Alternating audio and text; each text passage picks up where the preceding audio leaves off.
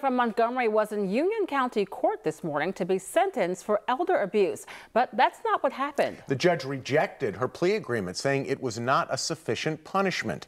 Newswatch 16's Nikki Cries live for us tonight from the Union County Courthouse. Nikki.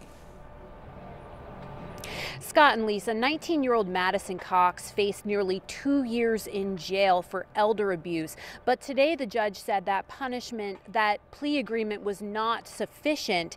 Now the case could go in front of a jury. A large group of people stood outside the Union County Courthouse in Lewisburg, some wearing T-shirts and others holding signs. They were here to support victims of elder abuse. This is a situation that this is going to affect all of us in some way at some point in our lives, whether it's personally, whether you have a family member, a neighbor, a cousin, a friend. Many of these people have loved ones who were victims of abuse at Heritage Springs Memory Care near Lewisburg.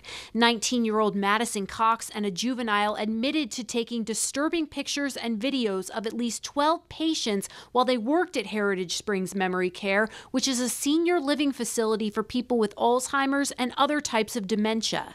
Officials say some of the photos showed patients partially clothed or nude. As part of her plea agreement, Cox faced nearly 2 years in jail with the possibility of spending that time on house arrest.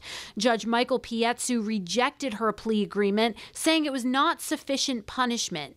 Members of Madison Cox's family spoke at the hearing. One family member told the judge, "I understand she made a mistake, but she was in high school. She is a good person."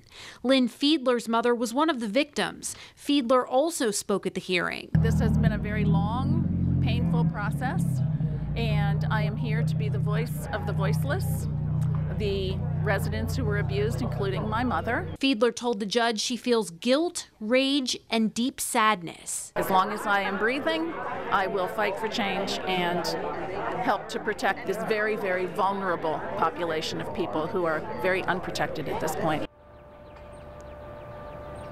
The case against Madison Cox is now back on the pre-trial list, which means it could go to trial or it could be arranged for another plea agreement.